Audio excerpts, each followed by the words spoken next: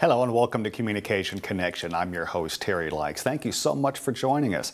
Many people may not know that Mississippi State University has an award-winning speech and debate team and now has a component similar to that in a brand new speaking center on campus. Two very exciting things that are relatively new to the campus. And to join us here today to talk about that is the person at the forefront in the creation of both speech and debate and the speaking center, instructor Cheryl Chambers in the Department of Communication. Cheryl, thank you so much for joining us here on Communication Connection. Thank you for having me. Well, we mentioned speech and debate, and you were on this program a little over 2 years ago, pre-COVID. It seems like a long time ago now. Talking about speech and debate, you have a new title, now the director of the speech and debate program, or what some universities call a forensics team. And the team has had many accolades over the years, and including since we last talked here on this program. I know you must be proud, all of us are. I'm very proud of the efforts of everyone on the team. Having the new position of director has really allowed for me to take a team that has grown and do more with it. So since we first started as a team of 5 to 7 students who went to a couple of tournaments, we now have 25 students on the team. We travel to 8 or 9 tournaments a year, including national tournaments. And we have hosted a regional tournament. Soon we'll be hosting a national tournament. So we are a bigger team, and there's more responsibilities that come with that. The director position has allowed me to take on more of those things to make us a more well-known team. As far as the team themselves, they are incredible. The students are so dedicated, and they really took the challenges of the pandemic and embraced it and are more successful than ever. And of course, I can't forget the person who tends to stay hidden in the background. Their coach, Brett Harvey, is obviously so pivotal to their success. So overall, the team has just had an amazing season. Well, congratulations to you and Brett and to the team. And as we look back over your career, you are a graduate of Mississippi State University. You went away to Alabama to get your master's degree. So I know everyone is glad that you came back to your alma mater. That must be something special for you to teach and create at your alma mater. Yes, and every semester when I start my classes, one of the first things I say is that I was born and raised in Starkville, that this is my town, this is my university, and I really do feel fortunate that not only is this a job for me, but this is part of my culture, this is part of who I am, and that I'm able to share that with students, I'm able to share that with new faculty, I'm able to connect my job with my community, so it really does have so many advantages being a homegrown girl. Well, you mentioned all the awards of the speech and debate team, lots of state awards over the years, regional awards, national awards. You mentioned Brett Harvey, and I guess one of the more recent ones is that you were able to, and with Brett, able to pick up a second place national award competing against over 100 teams. That's remarkable.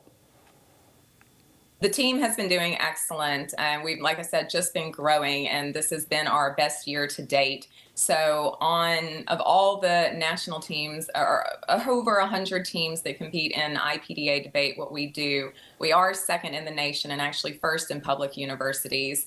And it's so much of the effort of these students. This is completely their time and energy that doesn't necessarily lead to any money. It doesn't lead to a lot of course credit. It really is something that they are doing because they're passionate about it and they're good at it.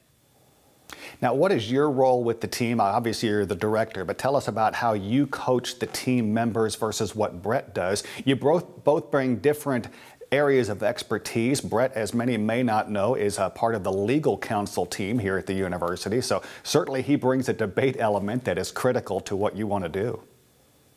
Sure. The situation we're in right now, actually, I think is the most ideal. Brett does have a ton of experience with debate, being a debater since high school. And like we talked about the last time I was on the program, I actually don't have any experience with speech or debate. Coming into this fairly new. However, what I do love to do is manage and organize. So I do coach the students in speaking skills, so speech events, and then they're working on their speaking skills in debate.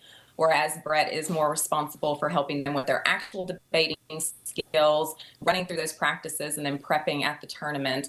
And then, of course, there's just a lot of logistics that go behind traveling. The pandemic and online tournaments really created a lot of new barriers that we had to run into. And then, of course, running our own tournaments comes with a lot of responsibilities. So the director position is a way of not just connecting the students to the tournaments, but connecting those tournaments to the university and then connecting us to a lot of other universities.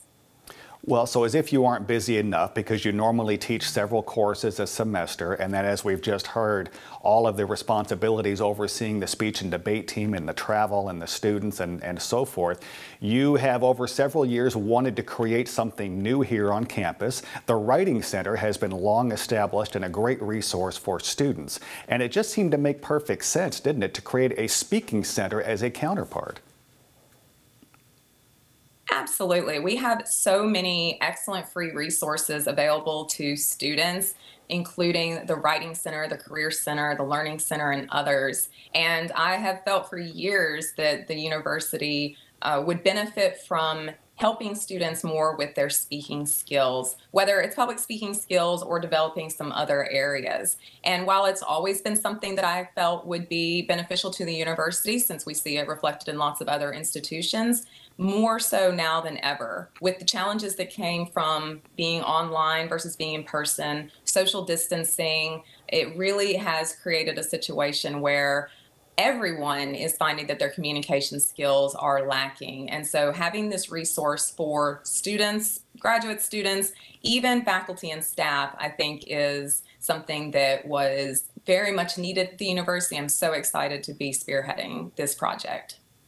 Well, another hat for you to wear. It means you've got another director title, so a second director title along with faculty title and the speech and debate team. We saw a couple of photos there from the ribbon cutting, which was back in February of 2022, and a couple of deans were there. Dean Rick Travis at the College of Arts and Sciences, Dean Liz Pankel from the library, a brand new dean. We're glad to have her here on campus. And tell us, so what happens at the Speaking Center on a daily basis now that it is officially up and running?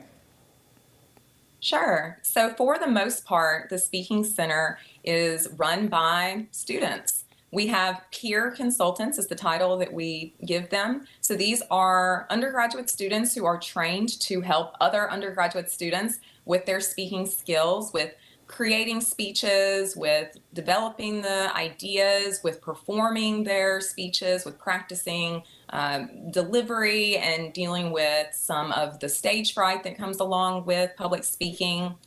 So when a student comes to the center, they're working with someone who's their age, who has a similar situation to them, and hopefully it's a little less intimidating.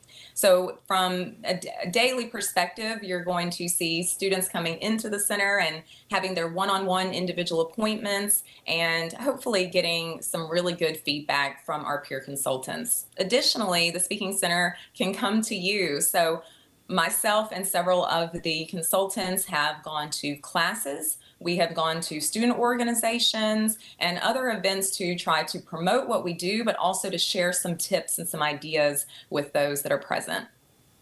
Yeah, I was able to sit in on one of those seminars. It was virtual that you did, you and a couple of communication colleagues. And it's, you know, we kind of somewhat take it for granted. I'm used to being in front of a camera, you're used to being in front of an audience. But a lot of people, especially people who do different things on campus, are not necessarily readily accessible to be in front of a camera or comfortable in being in front of an audience. And so this is ideally not just set up for students, but it can be for faculty and alumni as well.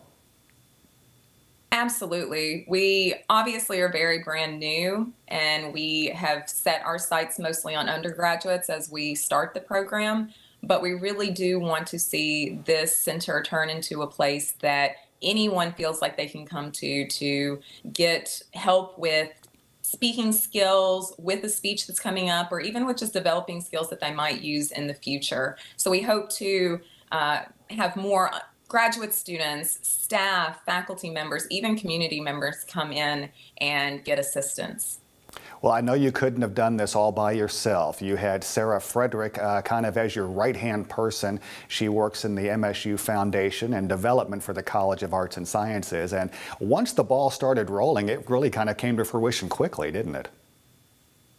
Yes, Sarah has been invaluable. So Sarah also works with me with speech and debate. She was the person who helped us establish our endowment. And just in a meeting, she said, what else do you have? What other ideas do you have? And I talked about the Speaking Center, and like you said, once she heard that idea, she just got that ball rolling. I also don't want to ignore the efforts of Nikki Robinson, who works with Sarah and was just so instrumental in all of the things that we've been doing to get this center up and rolling. And we just saw a photo from the ribbon cutting from February with you and the donors. So we certainly appreciate that. What were their thoughts when they were able to see the grand opening? We had Tom and Jean Freeman come initially when we first were developing things, when the center was still fairly empty, and they already were really impressed with the space. Obviously, it's a space that they had chosen. They were impressed with what we were going to be doing. But when they came to the ribbon cutting, I really think that they were able to see the reality of it, see how this was going to benefit people, and that this was going to be something that they allowed the university to have because of their contributions. So you've got a few months under your belt now, and you recently had a ribbon, not a ribbon cutting, but kind of a grand opening or open house for students to create awareness. You called it a snack and chat, and it seemed to be pretty successful. The snack and chat was so much fun. We did want to have an open house, but we knew that the Speaking Center itself really was going to be a little too cramped to have a very successful open house. So the team that I was working with this semester, Prism, developed this idea of the snack and chat, which was held at the doghouse.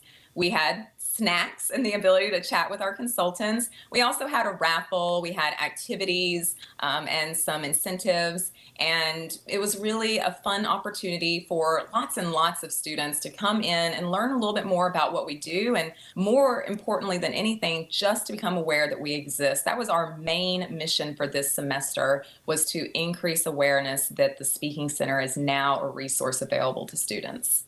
Well, Cheryl Chambers is our guest, the director of the brand new MSU Speaking Center. So, Cheryl, we've learned a little bit more about it. How does one make an appointment or get involved? How can they get coached? If I'm a professor or a student, let's say I've got a speech or a conference presentation coming up, I'd like a little skills in learning how I can do a little bit more of an effective job. What's the process? We've tried to make it so easy. If you go to speakingcenter.msstate.edu, hopefully a very easy address to remember, or just type in Speaking Center in the MSU website, then you're going to be directed to a page where you can make appointments, and it's divided between undergraduates, graduates, and faculty and staff. So everybody has an option of a way to set up an appointment. For undergraduate students, the program we use is the exact same as the Writing Center, something that so many students are already familiar with, already able to use. So we really hope that we've simplified that process for students as well. Well, Cheryl Chambers has been our guest. Cheryl, thank you so much for joining us. We're very excited about all of the accomplishments of speech and debate and the brand new MSU Speaking Center. So we wish you all the best. Thank you for joining us, and thank you for watching us here on Communication. I'm Terry Likes. We hope you'll join us next time.